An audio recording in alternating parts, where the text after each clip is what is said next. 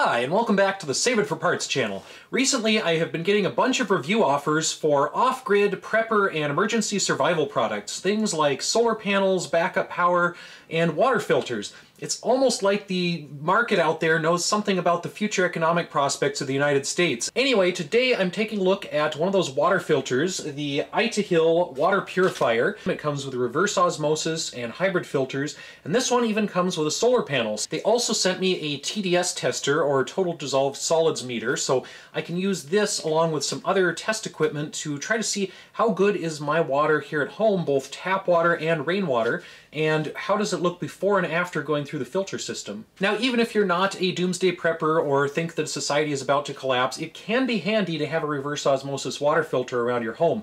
Things like fish tanks, aquariums, pet water, even plant water can benefit from removing a lot of the chemicals that you find in tap water.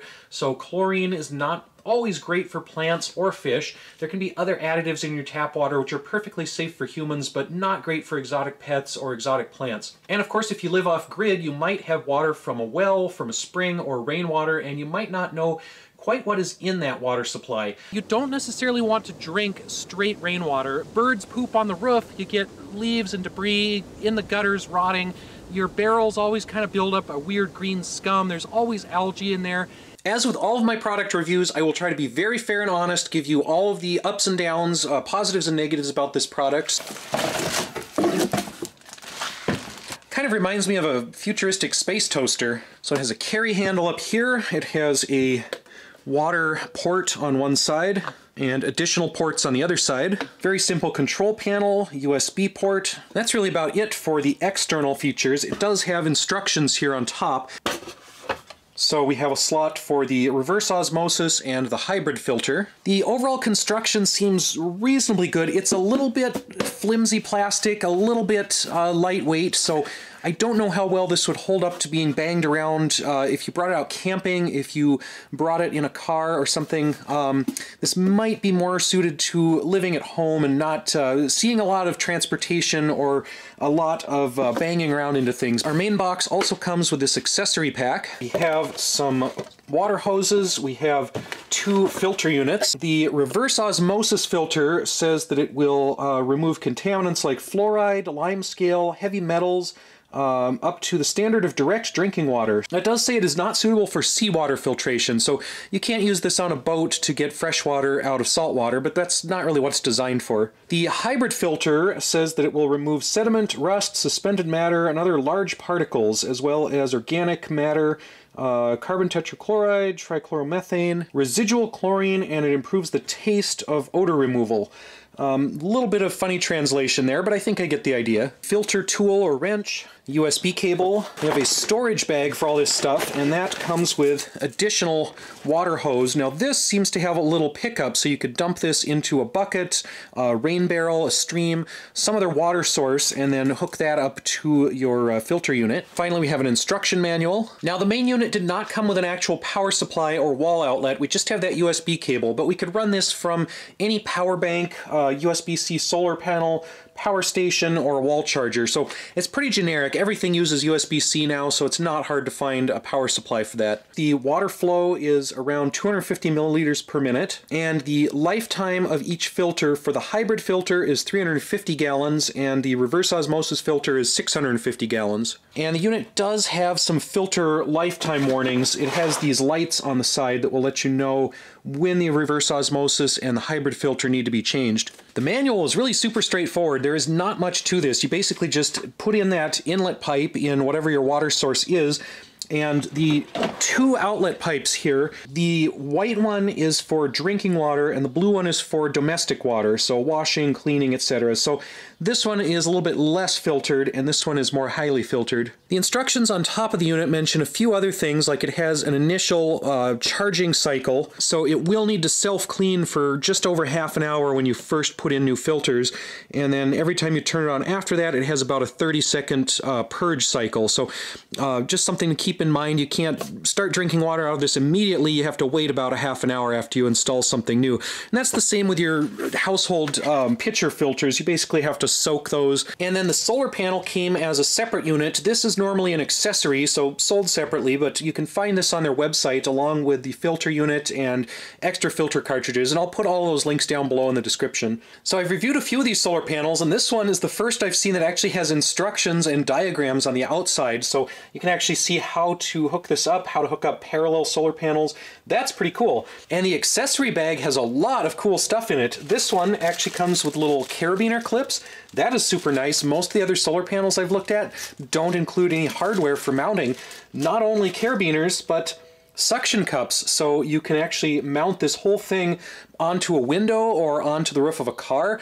That's a really thoughtful idea. I also like the power outlet over here. It has not only the regular old DC barrel jacks, it has just about every power plug you could find for different laptops, different devices. The little charge controller box here has not just the DC barrel jack output, but it also has USB 2.0 and USB 3.0. We also have info on storage and waterproof rating. Otherwise, the solar panel itself is basically the same as other solar briefcases that I've looked at along these lines. It does have little fold-out feet on the back, so you can set it up at a 45-degree angle. I've noticed some of these have a tendency to blow over in the wind. This one is actually pretty heavy, so I think it would hold up pretty well to light wind, but if you're using it in an area of heavier wind, you might need to put some rocks on it or clip it down with the carabiners. Well, so far I'm pretty happy with the initial unboxing and general quality of these products.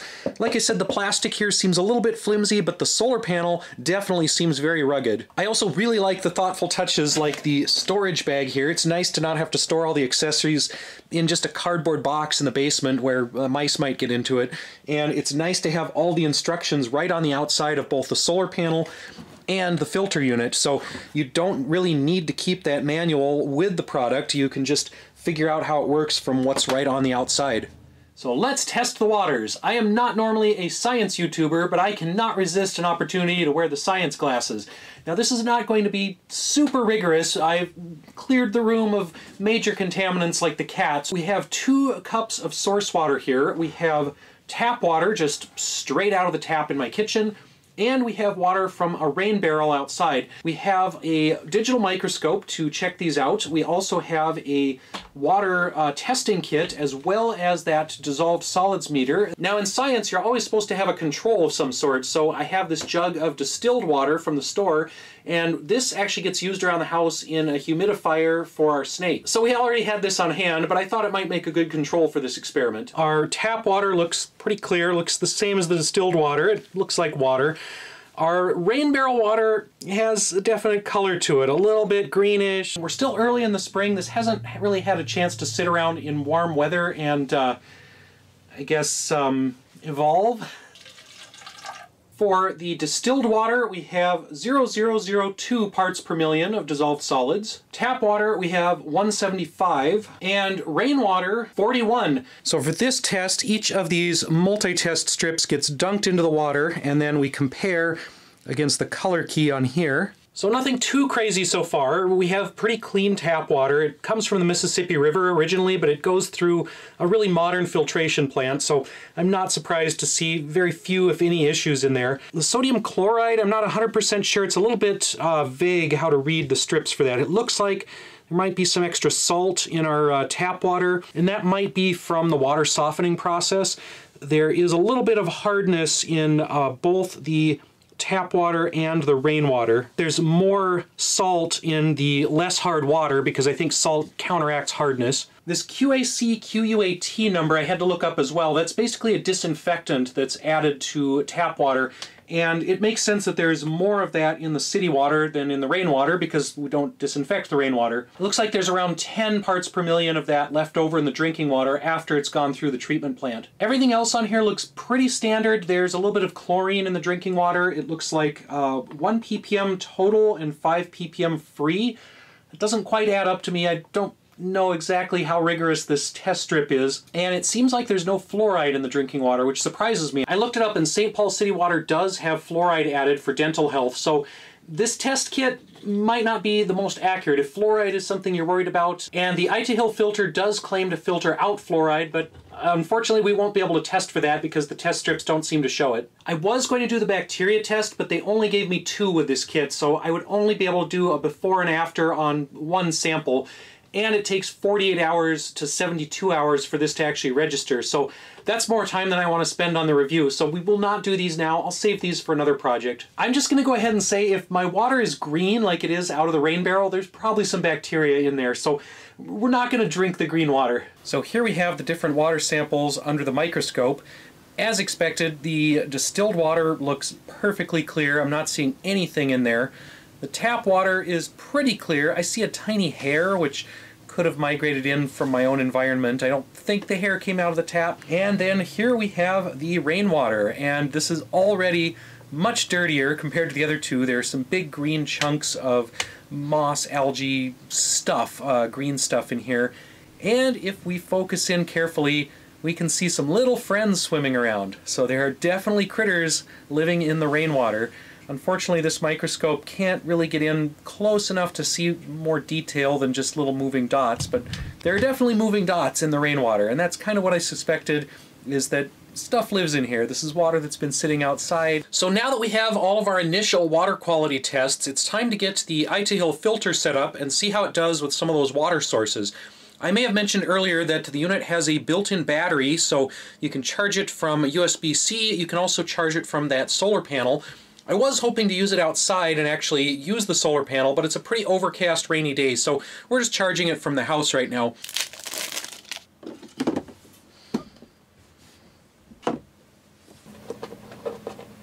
Now the filter does vibrate a little bit. It does have a pump or a motor in it, and you can see it's kind of making everything on the table vibrate.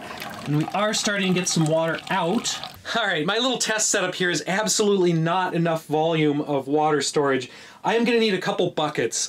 This thing pumps the water through pretty quickly. We are going from the bucket of kind of gross rain barrel water, and we have our 2 outputs, the drinking water and the domestic water. For this purge cycle, I'm just dumping them both into the same bucket. I'll use this to water some plants later, but once we're done with that 35-minute initial purge and setup, then we will put some cups down there and we'll see what that output water looks like. Got a couple bubbles in there, but no little critters. Some of this stuff is just imperfections on the glass slide. That's there with or without the water. So our filtered rainwater has only 10 ppm where it had 40 before, so it has reduced the total dissolved solids by 3/4. Now, scientifically speaking, do I trust the filtered water from that Scummy rain barrel enough to drink it after it's gone through the Itehil filter?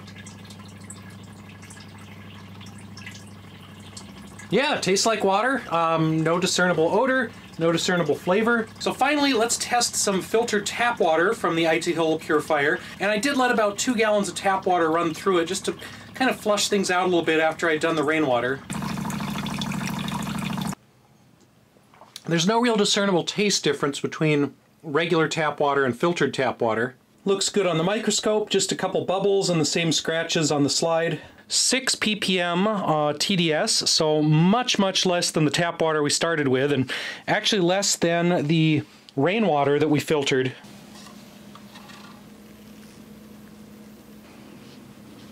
So let's look at the results. Now, there were not a lot of contaminants in my water to start with. The tap water is very clean, aside from some expected things like chlorine and that disinfectant. Surprisingly to me, my barrel water was pretty clean, aside from a few little swimming science friends and obvious algae matter. There weren't a lot of chemicals, there wasn't a lot of stuff in the rainwater, which we don't have a lot of acid rain, we don't have a lot of pollution in the air around here as far as I can tell, and the rainwater, other than growing some microorganisms because it's sitting around in a barrel outside, is pretty clean to start with. But we definitely cleaned up both of those by running them through the filter. While a lot of my numbers were either 0 or well below any kind of range of concern, we did have a couple chemicals and additives that definitely decreased by running through the Itehil filter. Essentially, the total dissolved solids started out pretty high in the tap water, 175 ppm, and the Itehil filter dropped that down to 6 ppm, so it was very good at pulling out TDS. Now the big issue on the microscope, we saw no critters in our tap water, which I would hope so. We saw no critters in the distilled water. We saw no critters in any of the filtered water. but there were little swimming critters in the rain barrel water, and the Itehil filter filtered those guys right out. pH didn't change too much. Now the test kit did pick up some of that quat or quack sanitizer. That was about 10 ppm in the raw tap water. After it went through the filter, it was down to 5 ppm, so it seemed like this cut it in half. Another couple variables that were higher in the tap water, sodium chloride or salt, and that gets added at the treatment plant to deal with water hardness. That was around 250 ppm in the raw tap water.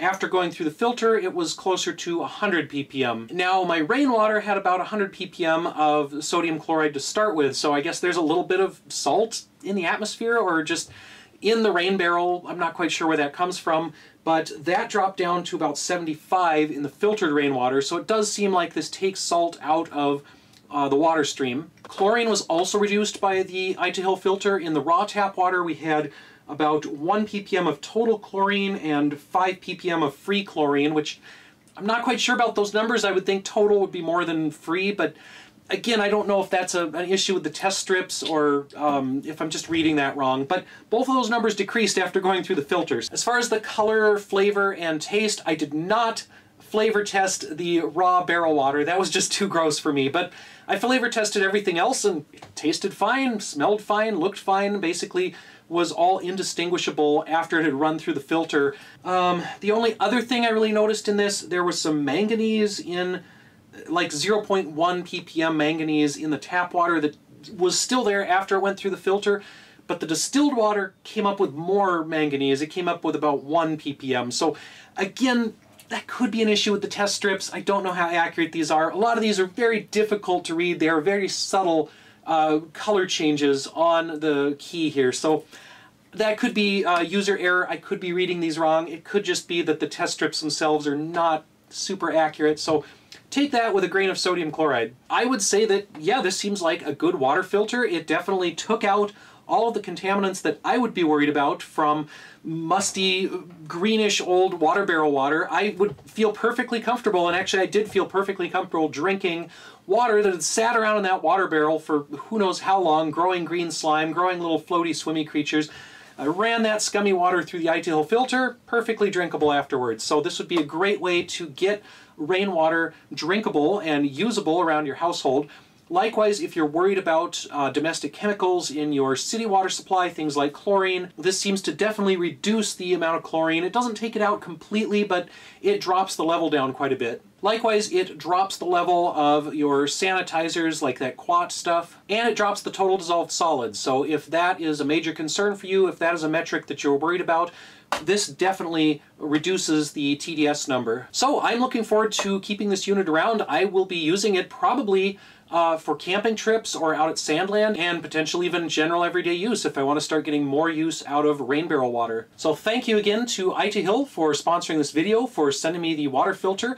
If you would like to check them out for yourself, all of the links will be down in the description, and you can go over to their website, pick up one of these with some of the accessories like the extra filters, the solar panel, and they have other stuff that you can check out as well. Finally, thank you to everyone for watching, and we'll see you next time.